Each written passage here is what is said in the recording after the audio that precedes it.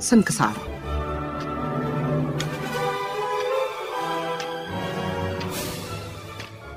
በየጊዜው በየወቅቱ በየሥርዓት በየቤቱ ታሪክ አለ፣ ባህል አለ፣ እምነት አለ፣ ሕይወት አለ። ነውንም ነበርንም ለማወቅ በስንክሳር ህብር ያላቸው ዶክመንተሪ ዝግጅቶች ይቀርባሉ። ስንክሳር ዘወትር እሁድ ከ6 እስከ 7 ሰዓት በእናንተ ሬዲዮ በሸገር ኤፍኤም 102.1 ስንክሳር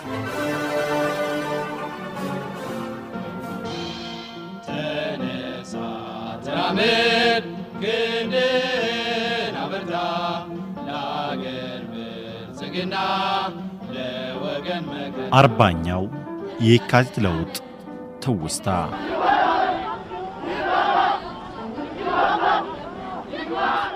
ክፍል 3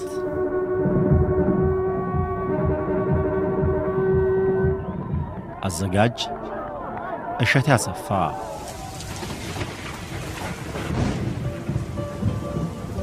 ራኪዎች እሸት ያሰፋ ዮናስ ክብረት ዮሐንስ የዋላ ወርቅና ሕይወት ፍሬ ስባት ፕሮዳክሽን ቅንብር ወንጌላዊት ብርሃኑ 40ኛው የካቲት ለውጥ ትውስታ ክፍል 3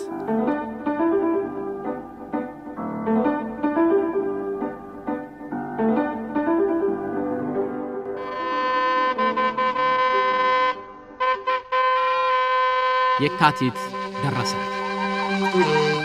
የየካቲት 66 የሥርዓት ለውጥ ማዕበል የሀገሪቱን ሸለቆና ሸንተረር ቆላና ደጋ በድንገት አጥለቀለቃል። እነሆ እንዲህ ከሆነ 40 ዓመታት ተቆጠሩ። ኢትዮጵያ ነባሩን የፖለቲካ አስተዳደር ሥርዓት ሽራ አዲስ የአስተዳደር ሥርዓት ከለወጠች 40 ዓመታት አለፉ። የካቲት ለውጥ በድንገት ደረሰ።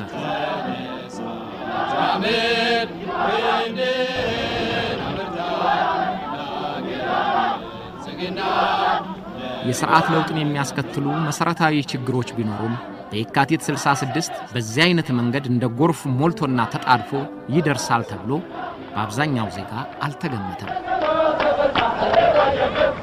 የሥርዓት ለውጥ ፈላጊ ሆነው ራሳቸውን ማደራጀት የጀመሩ የፖለቲካ ድርጅቶች ጭምር የየካቲቱ ለውጥ አንድ ምሁር እንዳሉት ሳይታጠቁ ደረሰባቸው።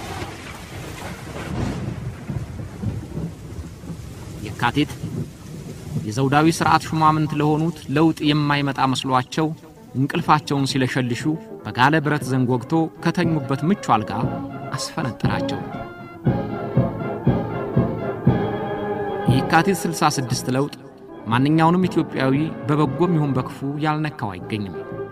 የለውጡ ውጤት መልካምና መራር መሆኑ ቢያከራክርም ካንዱ የአስተዳደር ሥርዓት ምዕራፍ ወደ ሌላው የተሸጋገረበት ተደርጎ መቆጠሩ ግን እርግጥ ነው። እንበል ሃሌሉያ ታላቅ ምስራት ከብዙ ስር ዘመን ኢትዮጵያ ተፈታ። ሸገር 102.1 ኤፍኤም ሬዲዮ በልዩ ዝግጅቱ የካቲት 66ን 40ኛ ዓመት ይዘክራል። ዝግጅቱ የ40 ዓመቱን የለውጥ ሂደት እንደተሰራውና እንደነበረው ከብዙ በጥቂቱ ከረጅም ባጭሩ ለማሳየት ይሞክራል። የማያውቁት እንዲያውቁት የሚያውቁትም እንዲዘክሩት ያስታውሳል። ተነሳ ተራመድ ክንድን አበርታ ለዝግጅታችን መሳካት የሚያስታውሱትን ለነገሩን ለፕሮፌሰር ገብሩ ታረቀ፣ ለአቶ ተስፋዬ ወልደ መረት፣ ለአቶ ገስት ተጫኔ፣ ለአቶ ሞላ ዘገየ፣ ለኮሎኔል አለማየሁ ንጉሴ፣ ለአቶ መለስካቸው አማሃና ለመምህር መክብብ ዘነበ እንዲሁም ከጥናታዊ ዝግጅታቸው ተጨማሪ ድምጽ በመውሰዳችን የማነ ደምሴን በቅድሚያ እናመሰግናለን። ከዛሬ 40 ዓመታት በፊት በየካቲት ምን ሆነ? ለነገራችን ደርዝ ለመስጠት ከዚያ በፊት ለየካቲት የለውጥ ቋያ መቀጣጠል አስተዋጽኦ አድርገዋል ተብለው የሚነገርላቸውን ሲብላሉና ሲፋተጉ የቆዩ ጥያቄዎችንና ብሶቶቹን በወፍ በረር እንቃኛቸዋለን። በጥቅሉ እናጤናቸዋለን።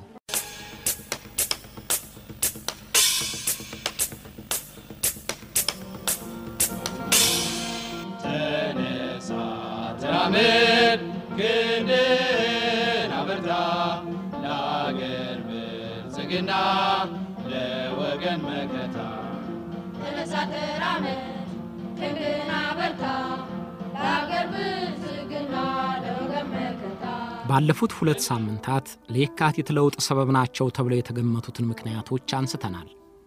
የመሬት ድልድል አለማድረግ፣ የተደበቀው ረሃብ መጋለጥ፣ የተማሪዎችና የምሁራን ተቃውሞ፣ የወታደሩ ማመጽን ምክንያቱንና ሂደቱን አንስተናል።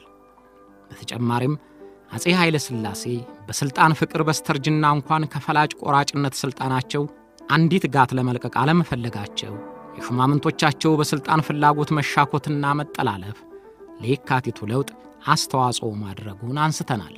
እነዚህን የአመጽ እንፋሎቶች ሲታጠን የቆየው የካቲት እየተንኳተተ ደረሰ።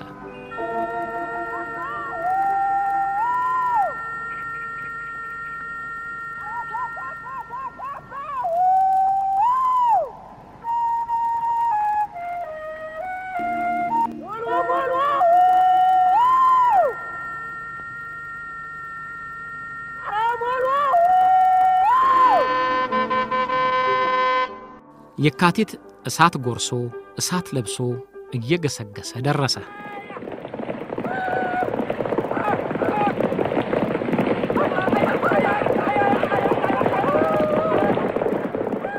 ውስጡን ሲንተከተክ የቆየውን ብሶት እያጫጫሰ እንዲያም ሲል በነገሌ እንደታየው በእንቢታ እየገላመጠ ካለፈው ጥር ወር ላይ የቅብብሎሽ ዱላውን ተቀብሎ መንደርደር ጀመረ። የ1966ቱ የየካቲት ወር ሲገባ ጀምሮ የአመጽ ጥሪ ቀጠሮ የተያዘበት ነበር። መምህራንና ተማሪዎች በአጼ ኃይለ ሥላሴ መንግሥት ላይ ጥያቄና ተቃውሟቸውን ለማቅረብ ቀጠሮ ይዘዋል። ከወዲሁ የካቲት 3 ከአየር ኃይል ግቢ የሚናፈሰው ወሬም ለሹማምንቱ ምቾት የሚሰጥ አልነበረም። ተስፋዬ መኮንን ከኃይለ ሥላሴ ሹማምንቶች አንደኛው ነገሩኝ ብለው እንደጻፉት የካቲት 3 ቀን 1966 ዓ.ም የአዲስ አበባ ፖሊስ አዛዥ የነበሩት ሜጀር ጄኔራል ጋሻው ከበደ አዲስ የሰሩትን ቤት ለማስመረቅ ድል ያለ ድግስ ደግሰዋል። በድግሱ ላይ ሚኒስትሮችና የጦር አዛዦች መኳንንትም ተገኝተዋል። የብሶቶች መበርከትና የነገሌው አመጽ ያላሰጋቸው ሹማምንትም በግብዣው ላይ ይዝናናሉ። በመሐከል ከደብረ ዘይት የአየር ኃይል ግቢ ስልክ ተደወለ። ላዛዡ ለብርጌዴር ጄኔራል አበራ ወልደ ማርያም ነበር። ጄኔራሉ ስልኩን አነጋግረው ወደ ጠረጴዛቸው ሲመለሱ ፊታቸው አልጸዳውም። አብረዋቸው ለተቀመጡት ሹማምንት የሰሙትን ነገሯቸው። የአየር ኃይል ሰራዊት ለማመጽ ተዘጋጅተዋል አሏቸው። የነገሌውን ጦር አመጽ አማልደው የገቡትን ቃል ሊያስፈጽሙ ያልቻሉት ጄኔራል አበራ ልጆቼ የሚሏቸውና የሚያዙት ጦር ለአመጽ መነሳሳቱ አሳሰባቸው። ተጋባዦቹም በሰሙት ደነገጡ። ከኋላ ሆኖ እንዲህ ያለውን አመጽ የሚገፋው ማንኛው መኳንንት ወይስ ማንኛው የጦር አዛዥ መሆኑን ወደ ማጠያየቅ ገቡ። እሳቱን የያዘው ግን ድሃው ሲቪልና ዝቅተኛ ወታደር መሆኑን ገና አልተረዱም። በግብዣው ላይ የጸጥታ መስሪያ ቤት ኃላፊው አቶ ነብየ ልዑል ክፍሌ ተገኝተው ነበር። በመረጃ ትንተናና አጠነቃቀር ዕውቅ የሚባሉት አቶ ነብየ ልዑል ቀድመው ያቀረቡት ሪፖርት ትኩረት ማጣቱን አስታውሰው ከእንግዲህ ወዲያ አመጹ እንደማያባራ ነገሯቸው። ለውጡን የሚመሩትም እነሱ እንደሚያስቡት ስም ያላቸው ሹማምንት ሳይሆኑ ተራዎቹ ወታደሮችና ዜጎች ናቸው አሏቸው። የመረጃ ባለሙያው ያቶ ነብየ ልዑል ትንታኔ በቀጣዮቹ የካቲት ወሮች በተግባር ሲፈጸሙ ሊታዩ ነው።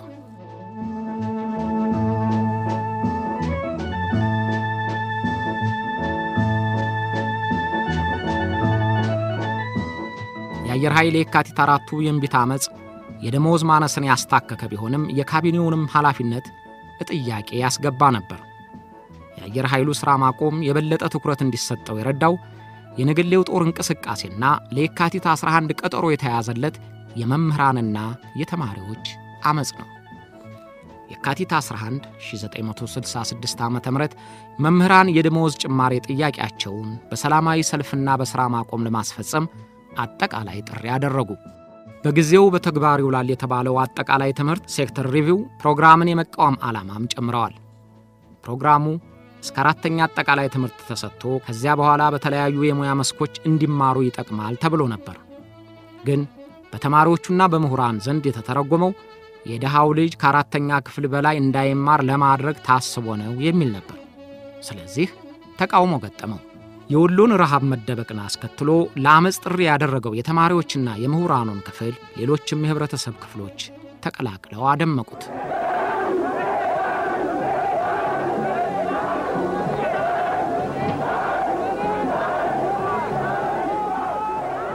በጥር ወር የነዳጅ ዋጋ ጨመረ። 50 ሳንቲም የነበረው 1 ሊትር ቤንዚን 75 ሳንቲም እንዲሸጥ መወሰኑ የኑሮ ውድነቱን ስላባባሰው ጭማሪው ተቃዋሚ በዛበት። የካቲት 11ን የመምህራንና የተማሪዎች ያመጽ ቀጠሮ የታክሲ ሹፌሮችም ተቀላቀሉት። ሊደብቀው የሞከረው የድርቅና የረሃብ ሞት መጋለጥ ያደነዘዘው የኃይለ ሥላሴ መንግስት ከፍረቱ ስላልተላቀቀ የካቲቱን 11 ያመጽ ቀጠሮ ዝም ብሎ ጠበቀው። የጸሐፌ ትእዛዝ አክሊሉ ካቢኔ አባላት ከአንድ ዓመት በፊት ያገኙትን 750 ብር የደመወዝ ጭማሬ ለረሃብተኞች ለግሰናል ማለታቸው መንግስት በከፍተኛ ውጥረት ውስጥ መግባቱን ከመጠቆም ውጪ የማንንም ልብ ሊያራራ አልቻለም። በዋዜማውም ከፖሊስ የተሰጠው የማስጠንቀቂያ መግለጫም የሚያስፈራ ሳይሆን ቀረ።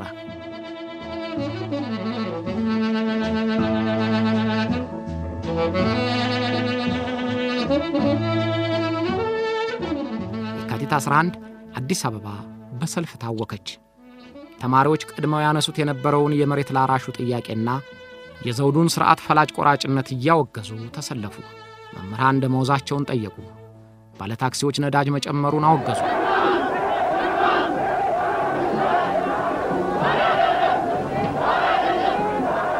ሹፌሮቹ በሰልፍ ብቻ ሳያቆሙ ጥያቄያቸው ካልተመለሰ በዚያው ሥራቸውን ማቆማቸውን አስታወቁ። አዲስ አበባ የታክሲ አገልግሎቷን አጣ ጭር አለች። ተማሪዎች ለመጓጓዣነት መንገድ ላይ የወጣውን አውቶቡስ በድንጋይ መድረሻ ሳጡት። ተስፋዬ ወልደ ምህረት በዚያን ጊዜ ቀዳማዊ ኃይለ ሥላሴ ዩኒቨርሲቲ የ3ኛ ዓመት ተማሪ። አውቶቡሶች ይደበደባሉ በየቦታው። ሰው ብሰቱ ማለት ተማሪ ላይሆን ይችላል፣ ወጣት ብቻ በየመንደሩ ያለው ወጣት ወይም ተማሪዎች የሆነ ምክንያት ካላቸው ከክፍል ወጥተው በተለይ ሃይ ስኩል ተማሪዎች የመጀመሪያ ታርጌታቸው የሚያደርጉት አውቶቡስን ነው። እኔ ሳውቅ የአዲስ አበባ ዩኒቨርሲቲ ተማሪዎች በግቢያቸው ባለው ንብረት ላይ ምንም ነገር ሲያደርጉ አላውቅም። ተማሪ በአውቶቡስ ላይ የዩኒቨርሲቲ ተማሪ ሲወረውር እኔ ትዝ አይለኝም። እንዲህ አይነት አለ በአዲስ አበባ ውስጥ የመናጥ ነገር አለ፣ ዝም ብሎ ያለ መረጋጋት ነገር አለ። ይሄ በየሆነ ባለበት ሁኔታ ነው እንግዲህ የታክሲዎች እንትን የተጀመረው። ምን ያደርጋሉ ታክሲዎች? ስራ ቆም ይባላል። ይሄ ወዲያውኑ ያጋ ደረሰ ተማሪው ጋር። ይሄ ለተማሪ እንዲህ አይነት ደረሰ ማለት በጣም ትልቅ ነገር ነው፣ ትልቅ ኢንፑት ነው። አከታተልና መምህራን ሴክተር ሪቪው የሚባል የትምህርት ማሻሻያ ፕሮግራም ተባለ። እኛ ደግፈነዋል። መምህራን ሁለት ጥያቄ አቅርበዋል። የደሞዝ እና የኑሮ ማሻሻያ የደሞዝ ጥያቄ ነበራቸው። ሴክተር ሪቪው አንቀበለውም የሚል እንዲታጠፍ የሚያደርግ ጥያቄ አቅርበዋል። ሴክተር ሪቪው ምን እንደሆነ ያኔ እኛ አጠቃላይ እንደሚለው የደሃውን ልጅ ትምህርት የሚገድብ ነው ተብሎ ነው የሚታሰበውና እኔ እስካሁን ድረስም ቢሆን ያ ሴክተር ሪቪው የሚባል ነገር ይዘት ምን እንደሆነ አላውቅም። ግን እንደማይበጅ እንደማይሆን መምህራን ያነሱ ጥያቄ ስለነበር የዩኒቨርሲቲ አብዛኛው የዩኒቨርሲቲ ተማሪም ይደግፎታል። እኛም በወቅቱ ደግፈናቸዋል።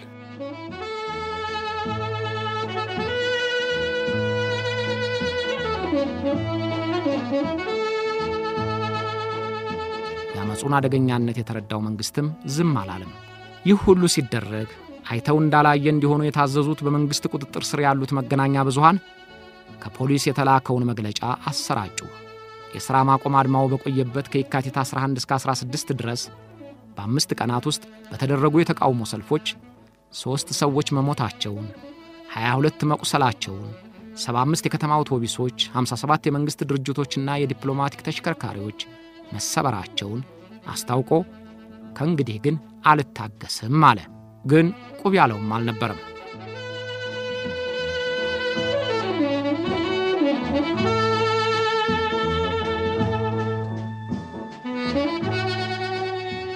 የሲቪሉ እንቅስቃሴና ያገነገነው ወታደር መንግስታቸውን ስላራደው የካቲት 16 አጼ ኃይለ ሥላሴ ራሳቸው በቴሌቪዥን ንግግር አደረጉ።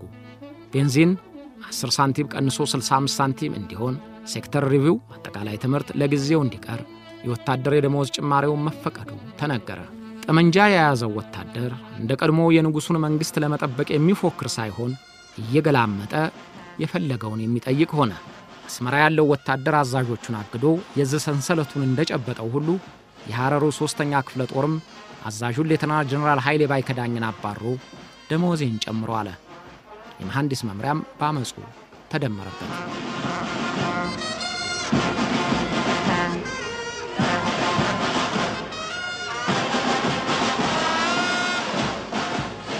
ያጼው መንግስት እንደ ጉጠት በሁሉም አቅጣጫ ሊነክሰው ያሞጠሞጠበትን አመጽ ለመግታት የወታደሩን ደሞዝ ጨመረ።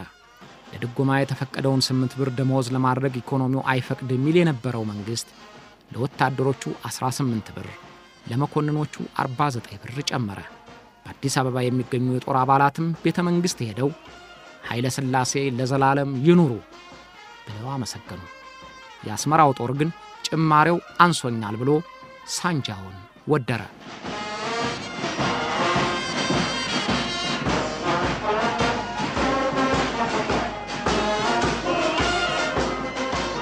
የአስመራው ጦር ጥያቄውን ከደሞዝ ጥያቄ ወደ ፖለቲካ ጥያቄ ከፍ አድርጎ 22 ጥያቄዎችን ደረደረ።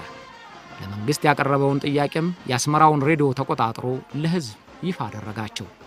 ሻምበል ገስት ተጫኔ በንጉሠ ነገሥቱ መንግስት ያየር ወለድ መኮንን ሁለተኛ ክፍለ ጦር ሬዲዮ ጣቢያውን ይዞ እነዛን ጥያቄዎች በማንሳቱ የተነሳ ሰራዊቱ በከፍተኛ ደረጃ ነው የተነቃቃው። ጥያቄዎቹ ምን መሆን እንዳለባቸው በነገሌም በኩል ስንወስደው የነገሌው ጥያቄ ልክ ከሁለተኛ ክፍለ ጦር ጥያቄ ጋር ተቀራራቢ ነው። የነገሌው ምንድነው የሚለው ሰራዊቱ በስርዓቱ ቀለቡ አይደርሰውም፣ ጥራት የለውም፣ ደሞዝ በስርዓት አይከፈልም፣ ውሃ የለም፣ ህዝቡ ተርቧል። እዛ አካባቢ ድርቅ ነበር በዛን ወቅት እና ውሃ ያጣ ህዝቡ በውሃ ጥም ህፃናት በውሃ ጥም እያለቁ ናቸው ነበር የሚለው የነገለው። ያም ሆኖ ጥያቄው በ70 ገጽ የተተነተነ ነበር የነገለው። በጣም ሰፊ ነበር። የሁለተኛ ክፍለ ጦሩ ደግሞ ሰብሰብ ብሎ ጠቅለል ብሎ ዓላማና ግብ ሊያስይዙ የሚችሉ ሊያስጨብጡ የሚችሉ ጥያቄዎችን ነው ያነሳው። በዚህ የተነሳ ለሰራዊቱ ንቃት ከፍተኛ አስተዋጽኦ ያደረገ ነበር እና ቅድም እንዳነሳው መቼም ማይክሮፎን የጨበጠ ኃይል አለው እና የሁለተኛ ክፍለ ጦር እንቅስቃሴ ከሌላው በበለጠ ኃይል ነበረው። ከዛ ቀጥሎ 3ኛ ክፍለ ጦርም ይሄን እርምጃ እንዲወስድ ገፍቶታል። እሱም አጠገቡ ያለውን ሐረር ሬዲዮ ጣቢያ ለማያዝ በቅቷል እና ስለዚህ የሁለተኛ ክፍለ ጦር አስተዋጽኦ በቀላሉ የሚገመት አይደለም።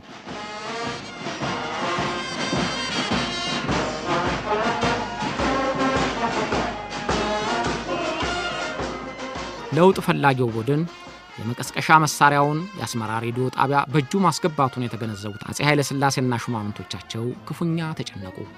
የአስመራውን ጦር እንዲያነጋግሩ የጦር ኃይሎች ኤታማዦር ሹሙ ሌተና ጀነራል አሰፋ አያናና ብርጋዴር ጀነራል አበራ ወልደ ማርያም ወደ አስመራ ተላኩ። ጦሩ ግን ኤታማዦር ሹሙን አስሮ ጀነራል አበራን መልእክት አስይዞ ወደ ንጉሱ መለሳቸው።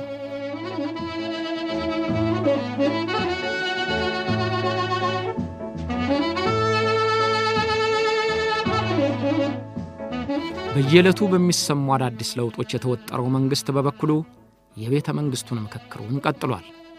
ንጉሱ የካቢኔ ተዋረዱን ጠብቀው ሳይሆን ብዙ ጊዜ እንደሚያደርጉት የሚመስሏቸውን ጠርተው ያማክራሉ። በወታደራዊው መንግስት የማስታወቂያ ክፍል ውስጥ ይሰሩ የነበሩት ገስት ተጫኔ በአጋጣሚ እጃቸው ገብቶ ያዩትን ሰነድ በመጽሐፋቸው ላይ አስፍረውታል። አጼ ኃይለ ሥላሴ ልጃቸውን ልዕልት ተናኘ ወርቅንና ራስ ምሩን ጨምረው ስለ ደሞዝ ጭማሬው ከጸሐፊ ትእዛዝ አክሊሉ ጋር መከሩ። የስብሰባው ተካፋዮች ግርማዊ ቀዳማዊ ኃይለ ሥላሴ፣ ልዕልት ተናኘ ወርቅ ኃይለ ሥላሴ፣ ጠቅላይ ሚኒስትር አክሊሉ ሀብተወልድና ራስ ምሩ ኃይለ ሥላሴ ነበሩ። ክርክሩ ለወታደሮች ደሞዝ ይጨመር የለም አይጨመርም የሚል ሲሆን ከሞላ ጎደል የሚከተለው ይዘት ነበረው። ልዕልት ተናኘ ወርቅ ወታደሩ የተነሳው ደሞዝና ቀለብ አነሰኝ ብሎ ነው። ጠበንጃ በእጁ ስለሆነ የፈቀደውን ከመውሰድ ያሰኘውን ከማድረግ የሚገታው የለም። የሚበጀው የጠየቀውን የደሞዝና የቀለብ ጭማሪ መስጠት ብቻ ነው። ግርማዊ ጃንሆይ ሌሎቻችሁስ ምን ትላላችሁ? ጠቅላይ ሚኒስትር አክሊሉ ግርማዊ ሆይ ወታደሩ ድጋሚ የጠየቀውን የደሞዝ ጭማሪ እንፍቀድ ብንል ገንዘብ የለም። ሀገሪቷ ጨርሶ ገንዘብ የላትም። ግርማዊ ጃንሆይ ታዲያ ገንዘብ ተሌለ ምን ይደረጋል? ልዕልት ተናኘ ወርቅ ውሻ ጆሮውን ቆርጠው ቢወረውሩለት ስጋ የሰጡት መስሎት አንስቶ ይበላዋል። ስለዚህ ወታደሩ የጠየቀውን ጭማሪ እንስጠው፣ ከዚያም ታክስ እንጣል። አሉ።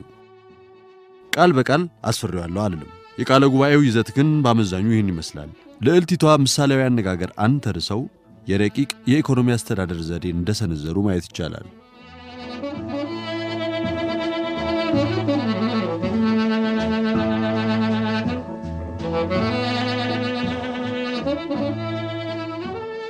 የሲቪሉና በተለይም የጦር ኃይሉ እንቅስቃሴ እየበረታና ስር እየሰደደ መሄዱንና ከስልጣን ልቀቁ የሚለው መብዛቱን ያየው የጸሐፊ ትእዛዝ አክሊሉ ካቢኔ ስልጣን ለመልቀቅ ተስማማ። የካቲት 20 ስልጣን ለመልቀቅ መወሰኑ ለንጉሱ ተነገረ። እስከዚያ ጊዜ ድረስ የንጉሱን ሞገስ አግኝቶ በስልጣኑ ተንሰራፍቶበት የነበረው ከዝቅተኛው ማህበረሰብ የወጣው የሚኒስትሮች ቡድን በስልጣን ማክተሚያው ሰዓቱም ከተቀናቃኙ ከመሳፍንቱ ወገን ነቀፋ ገጠመው። የስልጣን መልቀቂያው ለንጉሱ ተጽፎ ሲቀርብ ስልጣን ለመልቀቅ ጠይቀዋል የሚለው ቀርቶ ንጉሱ አሰናብተዋቸዋል መባል አለበት ሲሉ የዘውድ ምክር ቤት ፕሬዝዳንት ልዑል ራስ አስራተ ካሳ ተቃወሙ። በንጉሠ ነገሥቱ መንግስት በጠቅላይ ሚኒስትር ቢሮ ረዳት ሚኒስትር የነበሩት አበራ ጀንበሬ በመጽሐፋቸው ያን ዕለት በቤተ መንግስት የሆነውን አስፍረውታል።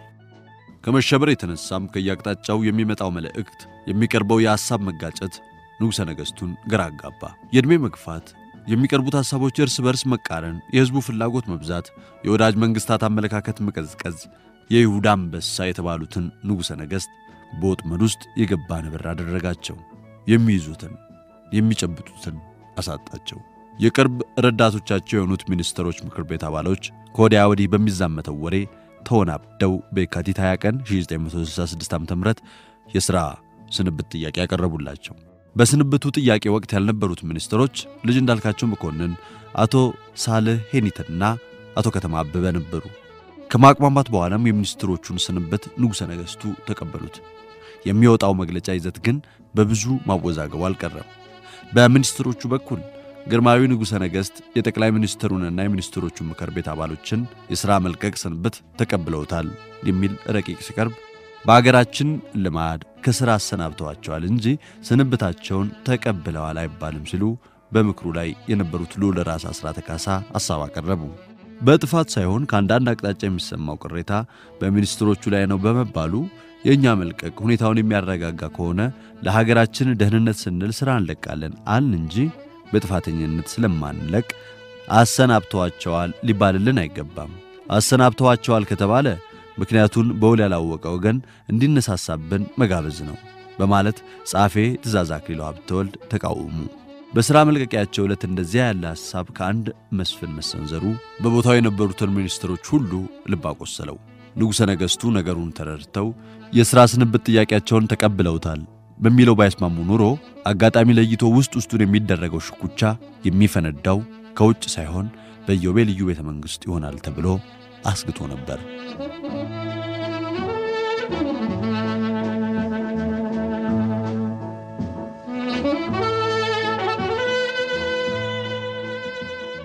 የኢትዮጵያ ቴሌቪዥንና ሬዲዮ በማታው ስርጭታቸው ትላንት የካቲት 1966 በጠቅላይ ሚኒስትር የሚመራው የሚኒስትሮች ጉባኤ በአንድ ድምፅ ተስማምተው ስራቸውን ለመልቀቅ ልመናቸውን አቅርበዋል። ግርማዊነታቸውም የሚኒስትሮቹን የሥራ መልቀቅ ልመና ተቀብለው ውሳኔ የሚሰጣቸው መሆኑን ከቤተ መንግሥት ቃል አቀባይ ተገልጧል የሚል ዜና ዘገቡ። በአፄ ኃይለ ሥላሴ የሥልጣን ዘመን እንዲህ አይነት የሥልጣን መልቀቂያ ጥያቄ ታይቶ ተሰምቶ አይታወቅምና በሕዝቡ ዘንድ የሚያስገርም ሆነ። የመንግሥትንም መርበትበት አመላከተ።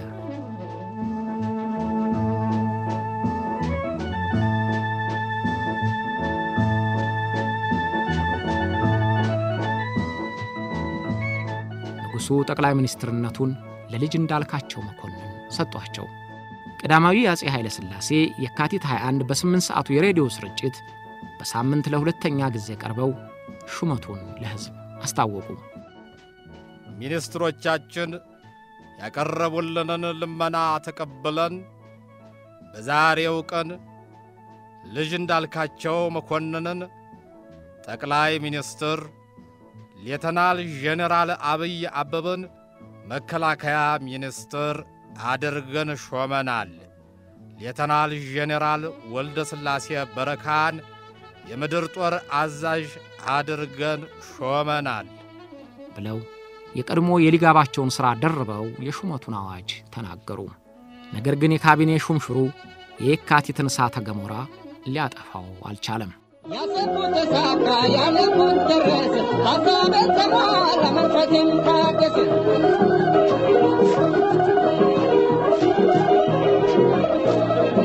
ያሰብኩት ተሳካ ያለኩት ደረሰ ሀሳቤን ተሟላ መንፈሴም ታደሰ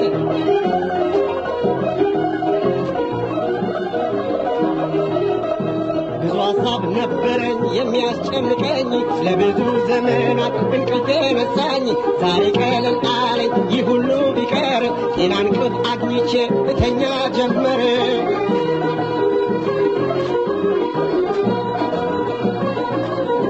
ያሰብኩት ተሳካ ያለኩት ደረሰ ሀሳቤን ተሟላ መንፈሴም ታደሰ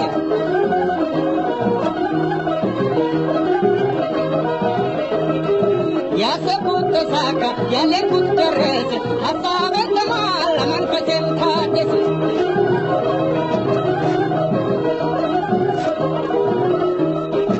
እሰጋ ነበረ ለምናገረው ለማስበውና ለማስተውለው ይህ ቢሆን እያልኩት ስመኝ ያሰብኩት ተሳካ በጣም ደስ አለኝ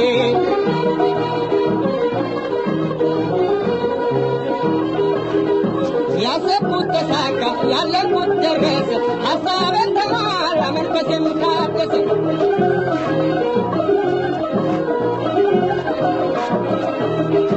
ያሰብኩት ተሳካ ያለኩት ደረሰ ሀሳቤን ተሟላ መንፈሴም ታደሰ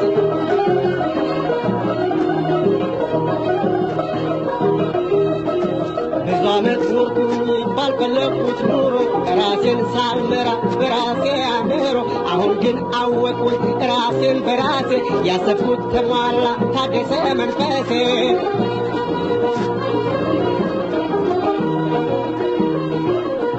ያሰብኩት ተሳካ ያለኩት ደረሰ ሀሳቤን ተሟላ መንፈሴም ታደሰ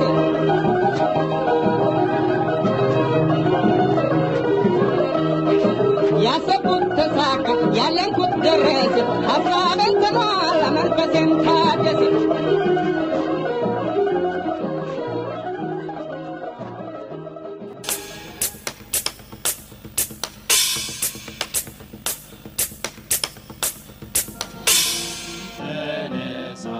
ተራመድ ክንድህን አበርታ ለአገር ብልጽግና ለወገን መከታ ተነሳ ተራመድ ክንድህን አበርታ ለአገር ብልጽግና ለወገን መከታ የእንዳልካቸው ካቢኔ ፋታ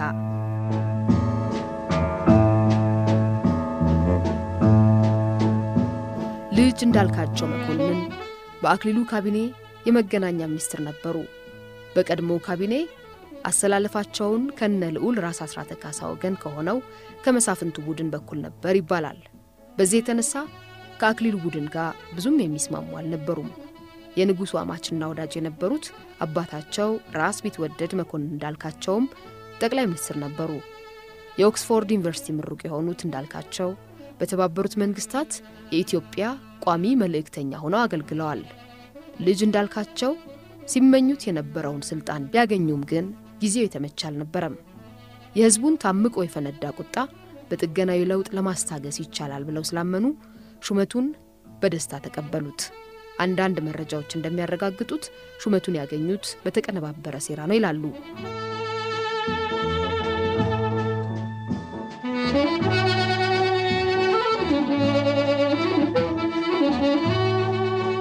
ጸሐፌ ትእዛዝ አክሊሉ ስልጣናቸውን እንደለቀቁ እንዲተኳቸው ያሳሰቡት ጀነራል አብይ አበበን ነበር።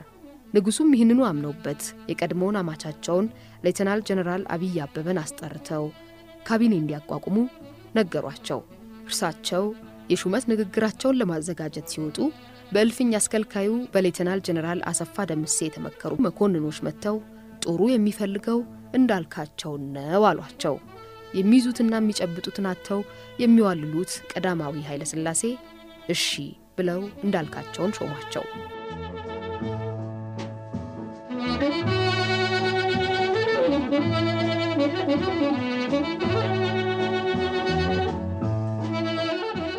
የእንዳልካቸው ሹመት ከተሾሙ ማግስት ጀምሮ ነቀፋ ተከተለው። የለውጥ ፈላጊው ከጥገናም ያለፈ ለውጥ የሚፈልግ ነበርና ሽማግሌውን አክሊሉን በወጣቱ እንዳልካቸው መለወጡ ትርጉም አልሰጠውም። ስለዚህ ጉልቻ ቢለዋወጥ ወጣ ያጣፍጥም እያለ እየዘበተ በሰላማዊ ሰልፍ ያጣድፋቸው ገባ።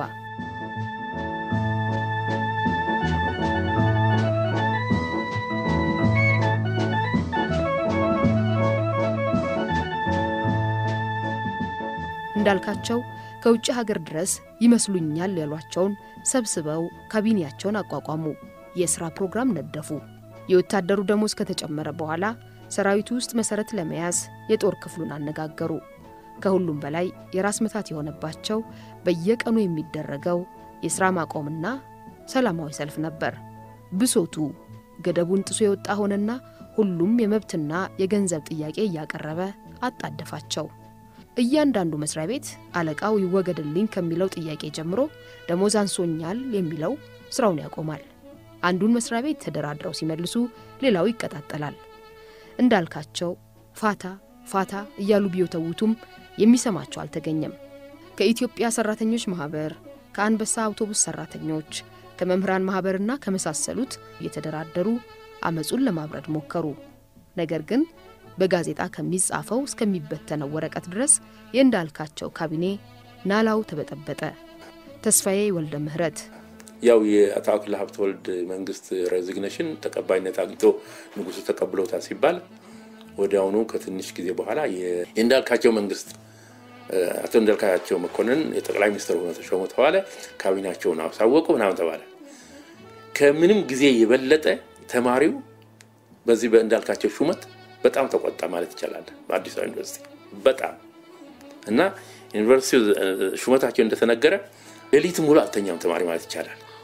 በግሩፕ ይነጋገራል፣ ፖለቲካ ነው የሚያወራው እና እንዳልካቸው መንግስት የእንዳልካቸው ሞሽም ዛሬ እንደተሰማ በነገታው ሰልፍ ለመውጣት በደንብ የተጠናከረ ሰልፍ ለመውጣት ጽሁፍ ሲጻፍ አደረ። ፕላካርድ ምን ይዘው ፕላካርድ ሲጻፍ አደረ።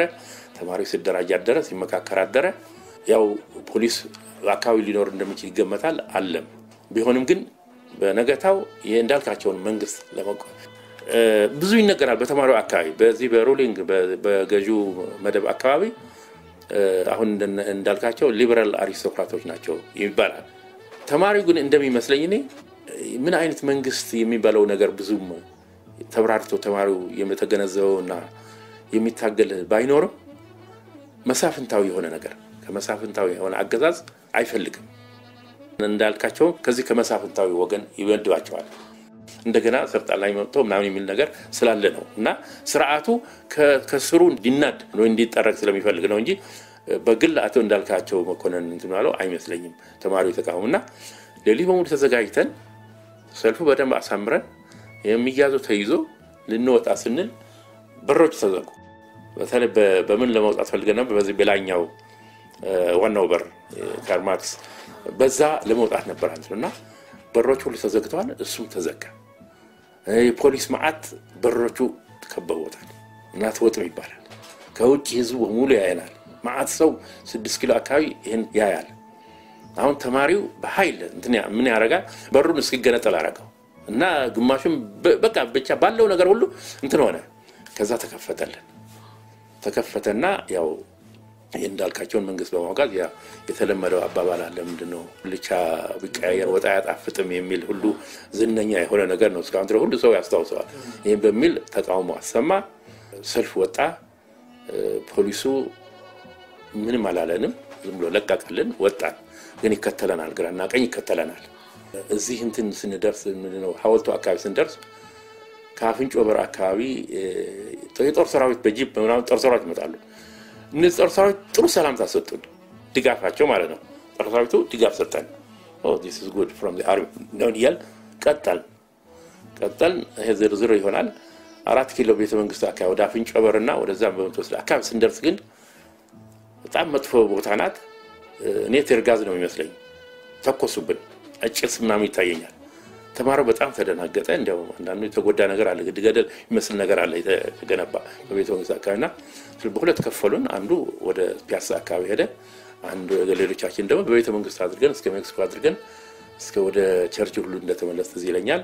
ይሄን ሁሉ ብዙ ተከታይ ያገኘን ብዙ ሰው ተቀላቀለን ሰላማዊ ሰልፍ በጣም የደመቀ ነበር ማለት ይቻላል ወደ ቸርችል አካባቢ ምናምን ስንደርስ ግን ጦሩ ይበቃቸዋል ብሎ እንደበተነው ይረኛል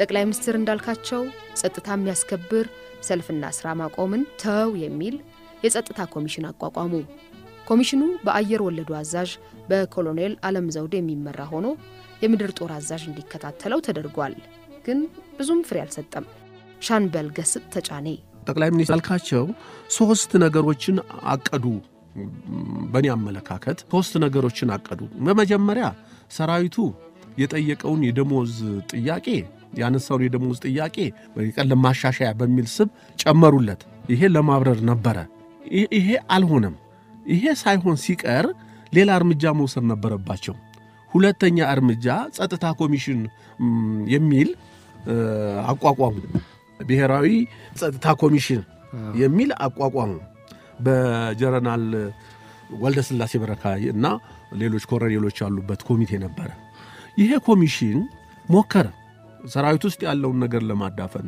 ሞከረ አልተቻለም እንደገና ህዝብ ውስጥ ያለውን እንቅስቃሴ በተለይ ከፍተኛ የሆኑ የሀገሪቷ ተቋሞች እንደ ቴሌኮሙኒኬሽን እንደ አየር መንገድ እንደ መብራት ኃይል እንደ በጣም ቁልፍ የሆኑ ቦታዎች ላይ ሁሉ እየሄደ ሰው ህዝቡ ጥያቄውን ትቶ ስራውን እንዲቀጥል ለማድረግ እንቅስቃሴ አድርግ ይሄ አልሆነም ስለዚህ በሰራዊቱ በኩል ጠቅላይ ሚኒስትሩ ወደ ሶስተኛ እርምጃ ሄዱ ይሄ ማለት ኮሎኔል አለም ዘውዴ የሚመሩት ኮሚቴ እንዲቋቋም ድጋፍ አደረጉ ማለት ነው ሰራዊቱ ሶስተኛ ዙር ደሞዝ ጥያቄ ማስተካከያ ጥያቄ ሊያነሳ ነው የሚል ስም ይዞ እንዲነሳ አደረጉ የህዝቡን እንቅስቃሴ መወገኑ እንዳይመስል ማለት ነው ከዚህ በኋላ ግን እሱ ከሁለተኛው ዙር በኋላ የደሞዝ ጥያቄ አላነሳም ከአመጹ ጋር የመወገን ነበር በዚህ የተነሳ ይሄንን ሁኔታ ለማረጋጋት ኮሎኔል አለም ዘውድ የሚመሩት ኮሚቴ ተቋቋመ የጦር ኃይሎች ኮሚቴ የሚል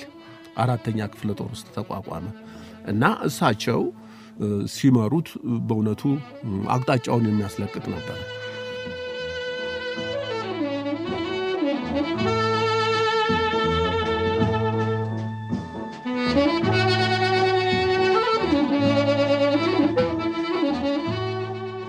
በህዝቡ የለውጥ ፍላጎት ክፊት ህገ መንግስቱ እንዲለወጥ ንጉሱ ለአመታት የያዙትን ስልጣን ህጋዊ እንዲያደርግላቸው የደነገጉት ህገ መንግስት እንዲለወጥ ኮሚቴ ተሰየመ ኮሚቴው በአቶ ተክለጻድቅ መኩሪያ ሊቀመንበርነት በአቶ አማኑኤል አምደ ሚካኤል ምክትል ሊቀመንበርነት ተሰይሞ በልጅ እንዳልካቸው ተከፈተ የየካቲቱ ለውጥ ግን በአዲስ መልክ ይረቀቃል ለተባለው ህገ መንግስት ቁብም ሳይሰጥ መቀጣጠሉን አልተወም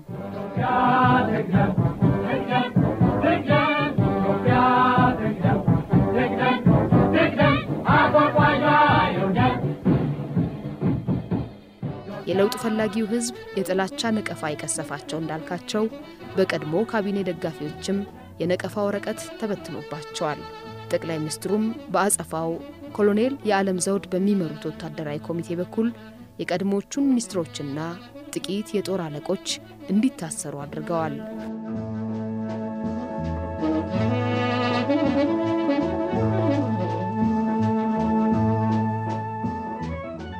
እንዳልካቸው መንግስት ይበልጥ የተማሪው እንቅስቃሴ ሆነ ሌላውም ለማረጋጋት ሲል ሰዎችን ማሰር ጀመረ ማለት ይቻላል ማለት ብዙ የድሮ ባለስልጣኖች እና እንደዚህ ይታሰሩ ጀመረ በታሰራቸው ተማሪው እንትን ይለዋል ጥሩ ነው የሚለው ቢሆንም ግን አሁን የሚፈልገው ዘውዳዊ ስርዓት ወይ መንግስት እንዲፈርስ ነው የሚፈልገው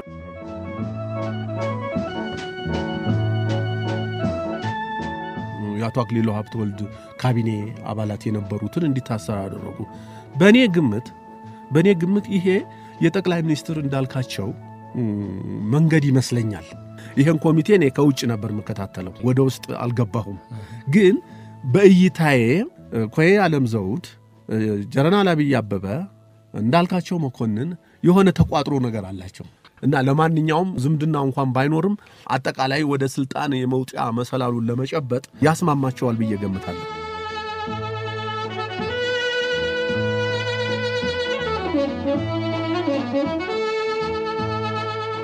ስልጣን በራሳቸው እጅ መቆየቱን ያላረጋገጡት አጼ ኃይለ ሥላሴና እንዳልካቸው የአክሊሉን ካቢኔ ፈረዱበት። የቀድሞዎቹ ሚኒስትሮች የመታሰራቸው ጉዳይ ለሚኒስትሮች ምክር ቤት ሲቀርብ ከ3 ሚኒስትሮች በቀር ሁሉም መደገፋቸውን አቶ አሃዱ ሳቡሬ ያስታውሳሉ። ስልጣኑን ሁሉ በእጃቸው ጨምድደው መያዛቸውን የሚያውቁት ቀዳማዊ ኃይለ ሥላሴ ጭምር ታሰሩ አሏቸው።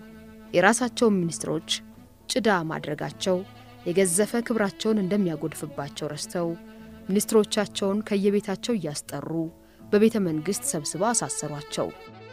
አበራ ጀንበሬ ስራቸውን በፈቃዳቸው የለቀቁትን የካቢኔ አባሎችና ሌሎች የቀዳማዊ ኃይለ ሥላሴ መንግስት ከፍተኛ ባለስልጣኖች በቁጥጥር ስር እንዲውሉ እንዲደረግ የተጠየቀውና በስልጣን ላይ ከሚገኘው አዲሱ ካቢኔ አባሎች የሚበዙት ጥያቄውን ለመቀበል የተስማሙት የመከላከያ ሚኒስትሩ ሌተናል ጀነራል አብይ አበበ ነበሩ።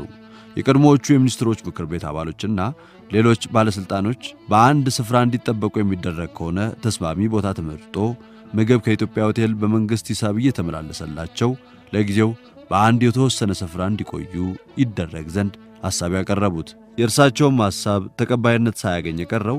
የጥያቄ አቅራቢዎቹን አዝማሚያ እንደተመለከትኩ ከሆቴል በመንግስት ሂሳብ ምግብ ይመላለስላቸው ቢባል ነገሩ ይባባሳል ሲሉ የጦር ኃይሎች ኤታማዦር ሹም በሰነዘሩት አስተያየት ምክንያት ነበር።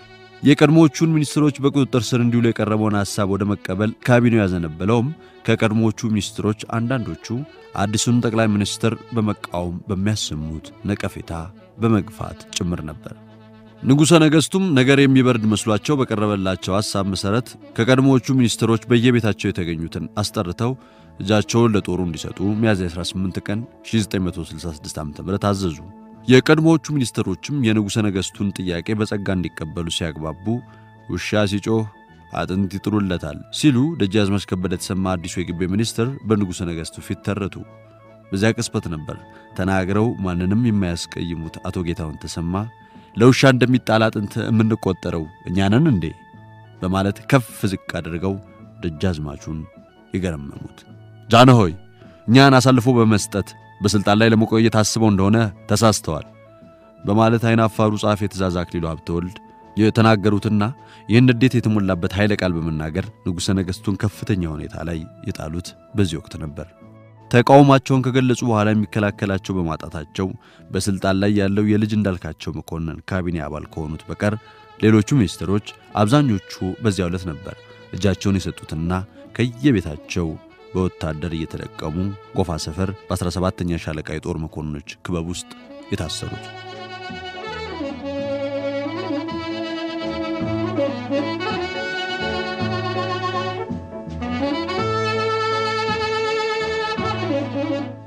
የህዝቡ አመጽ መታገጃ ሲጠፋበትና ያንንም አጋጣሚ እየተንጠላጠሉ ወታደሮች ሳንጃቸውን እየያዙ ብቅ ጥልቅ በሚሉበት ወቅት ቢሆንም በቀጣዮቹ ወራቶችም የንጉሱ ስልጣን ጨርሶ የሰለለ አልነበረም። አጼ ኃይለ ሥላሴ አንዳንድ የጦር መኮንኖች የወታደሩን እንቅስቃሴ በኃይል ለመግታት ጥያቄ ሲያቀርቡላቸው አልተቀበሏቸውም ይባላል። የሚያስከትለውን መዘዝ ገምተው ወይም ከቀጣዩ ስርዓት ጋር ቀሪውን እድሜያቸውን ለመጨረስ ጓጉተው ወይም የደም መፋሰስ ለመቆጣጠር ብለው ከአንድ ሁለት ጊዜ ቀረበላቸው በኃይል የማስቆም ምክርን አልተቀበሉትም። ብርጋዴር ጀነራል ደስታ ገመዳ የክብር ዘበኛ መኮንን ብዙ ጀነራሎች ይህን ንቅናቄ ለማከሸፍ ብዙ ሞክረዋል።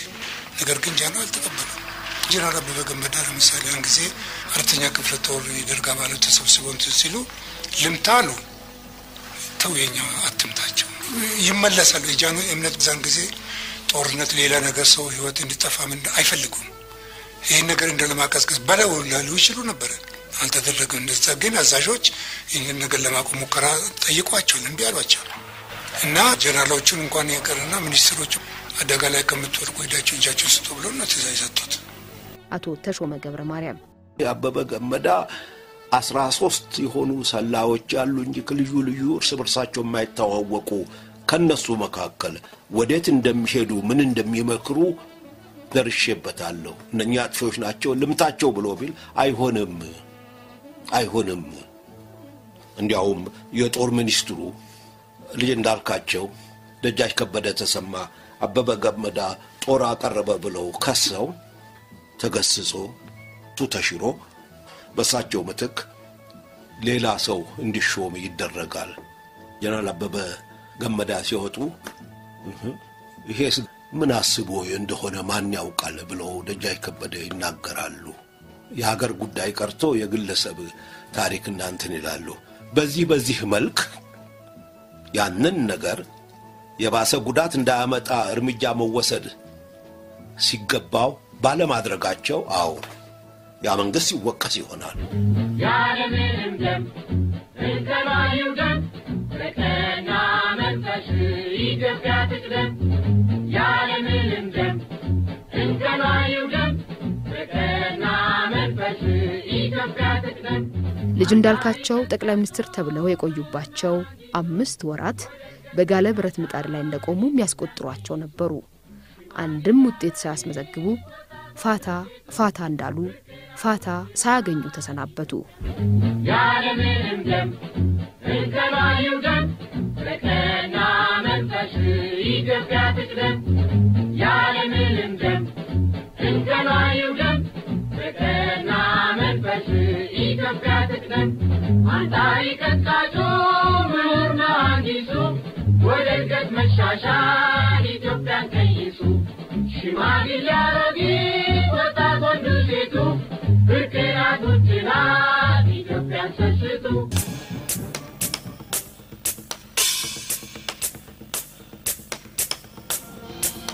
ተነሳ ተራመድ ክንድህን አበርታ ለአገር ብልጽግና ለወገን መከታ። ተነሳ ተራመድ ክንድህን አበርታ ለአገር ብልጽግና ለወገን መከታ። ፕሬስ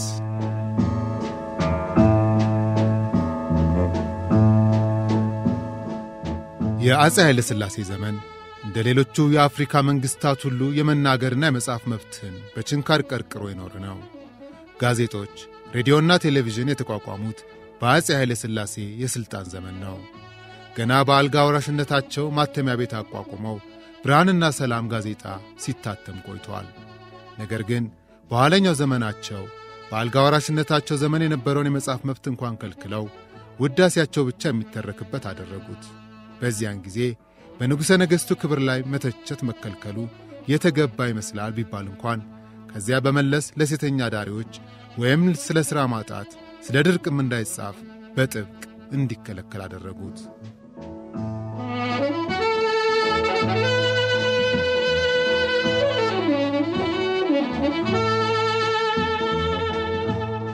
በ1964 በማስታወቂያ ሚኒስትሩ በዶክተር ተስፋዬ ገብረ እግዚእ ቀርቦ ንጉሡ ፈቃዳቸውን ሰጥተውበታል የሚባለው መመሪያ በመገናኛ ብዙሃን እንዳይነገሩ ይከለክላል። ከተከለከሉት ውስጥ ስለ ኤሌክትሪክ ዋጋ መጨመር፣ ስለ ቁማር መኪናዎች፣ ስለ አንበሳ አውቶቡስ ማኅበር፣ ስለ ኤርትራ ጉዳይ፣ ስለ ደሞዝ ጭማሪ፣ ስለ ልማት መዋጮ ገንዘብ መባከን፣ ስለ መሬት ይዞታ ይገኙበታል። በዚህ አይነት መመሪያ የእንፉቅቅ የሄዱ የነበሩት የመገናኛ ብዙሃኑ የየካቲቱ ለውጥ ሲመጣ የሰማይ መና የወረደላቸው መሰሉ። ጋዜጠኞቹ ብቻ ሳይሆኑ ተበደልኩ የሚለው ሁሉ ተነፈሰበት። ጋዜጦችም ብሶተኛ ነኝ የሚለውን ብቻ ሳይሆን የተከሰሰውንም ሰው ሙሉ አስተያየቱን በማቅረብ ሚዛናዊ ዘገባ ማዘጋጀት ጀመሩ። የተባረሩ አዛዦች፣ የጠቅላይ ግዛት እንደራሴዎች አስተያየታቸውን ይሰጣሉ። ወቀሳቸው፣ በደላቸው እየተዘረዘረ ይጻፋል። የማስታወቂያ ሚኒስትሩ አህዱ ሳቡሬ የሙያውን አጻጻፍ ተከትላችሁ ያሻችሁን ዘግቡ ስላሏቸው አዲስ ዘመንና የዛሬይቱ ሕዝብ የሚሳተፍባቸው ጋዜጦች ሆኑ። አዲስ ዘመን በታሪኩ አይቶት የማያውቀውን ብዛት የሸጠው በእነዚያ ወራት ነበር ይባላል። የጋዜጣ እጥረት በመፈጠሩም የምሽት ህትመት ይጀመር እስከ ማለት ተደርሰዋል። መለስካቸው አማሃ። ህብረተሰቡ በአጠቃላይ አዲስ አይነት ተስፋ የያዘበት ጊዜ ነበረ። እንዳልከው ሬዲዮ ጣቢያዎች፣ ጋዜጦች በመንግስት ስር እንትን የሚሉ የዛን ጊዜ ደግሞ እንደውም አንድ ጸደይ የሚባል አቶ ጌታቸው የሚባል ሰው የሚያሳትሙ መጽሔት ነበረ። እነዚህ ሁሉ የሚያወጧቸው ቀላል አይደለም። እንዳልኩ ሌሎች ደግሞ አሁን እንግዲህ ምንጫቸው በትክክል የማይታወቁ በራሪ ወረቀቶች ይመጣሉ።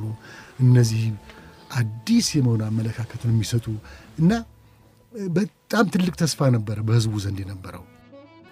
ሰው እየተሻማ ጋዜጣ ሲያነብ በቃ ሁልቻ ቢለዋወጥ ወጣ ያጣፍጥም እየተባለ ሲነገር እንደ ልብ ነው የምታወራው። እንደ ድሮ ያለ የመጨቆና የመጨነቅ ስሜት የለም። መመልከክ አለበት ይላያል ነው ሰው የሚጮህ በደንብ በግልጽ እና የ4 ኪሎ አካባቢ ሁሉ ጊዜ ደማቅ ነበር።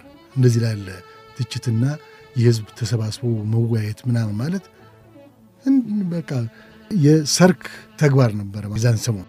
ይሄ ምንድነው ሆኖ ወደ ኋላ ተመለሽ ሳየው ያን ትዝታ የህዝብ ግልጽ ውይይት በህዝብ ዘንድ የሚፈጥረው ቀና ልብ የመወያየት ግልጽ የመሆንና በህዝብ ዘንድ የሚፈጥረው የመሻሻል የመለውጥ ስሜትን ነው። ያን አናገኝ የለም። ይሄ ነው ትዝ የሚለኝ።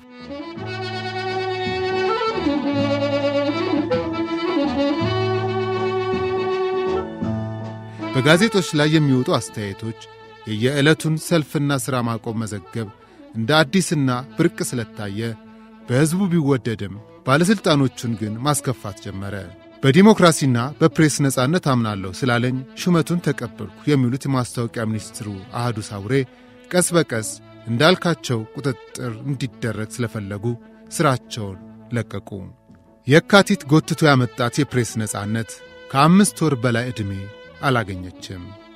ደርግ በሰኔ ከተቋቋመ በኋላ አንገቷን ታነቀች።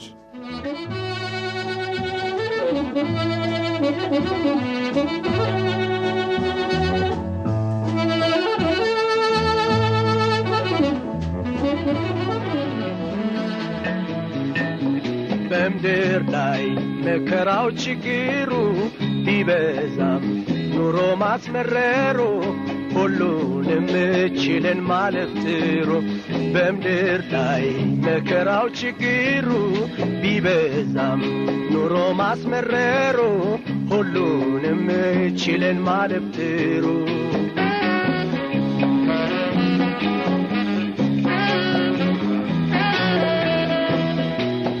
ባለፈው ስንታየነው ቀርቶ ፍቅር በልባችን ተዘርቶ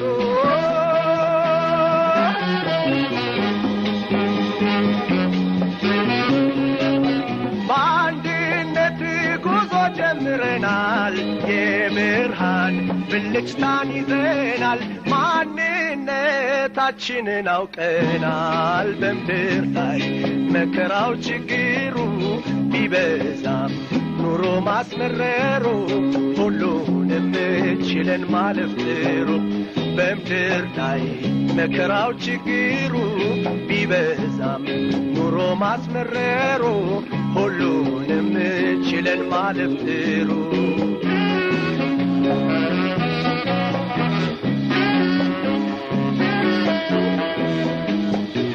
ድፍርሱን አጥርተን ልንጠጣ ጨለማን አልፈን ልንወጣ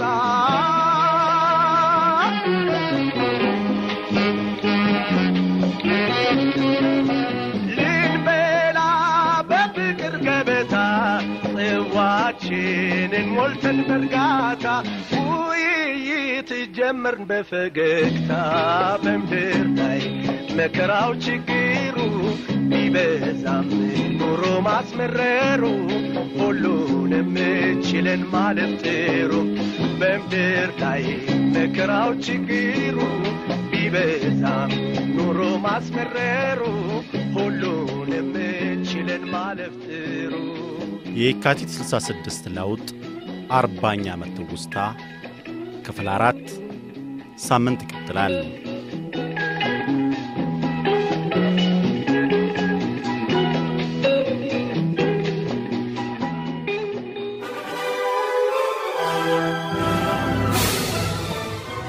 ስንክሳር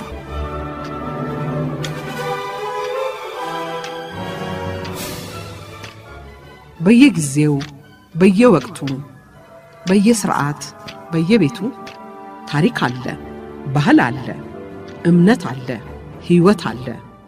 ነውንም ነበርንም ለማወቅ በስንክሳር ህብር ያላቸው ዶክመንተሪ ዝግጅቶች ይቀርባሉ። ስንክሳር